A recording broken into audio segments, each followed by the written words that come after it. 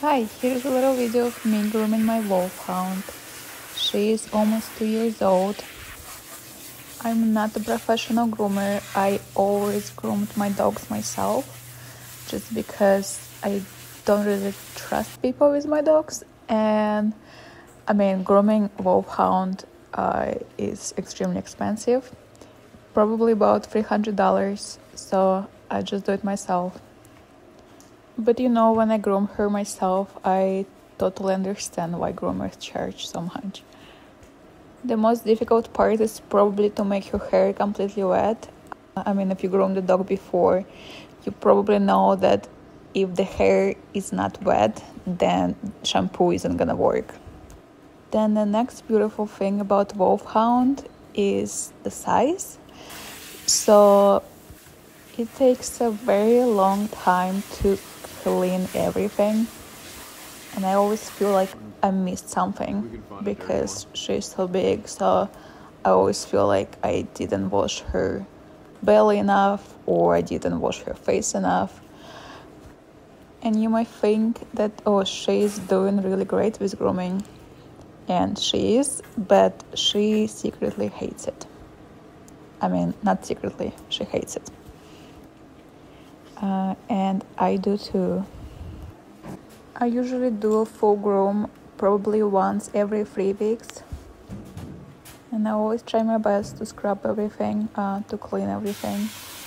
And Santa's hair is so strange for a wolfhound, because usually they have short hair or like wiry hair, and she has super soft and just so much hair.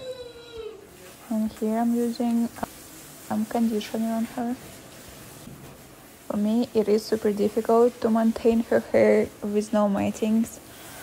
I try to brush her a couple times a week, and I still find mats here and there. And actually, not long ago, we had a little emergency when I was trying to cut her mat, and I used scissors, which was a huge mistake, and accidentally cut her. And we had to go to the vet to get some stitches. So please only use clippers.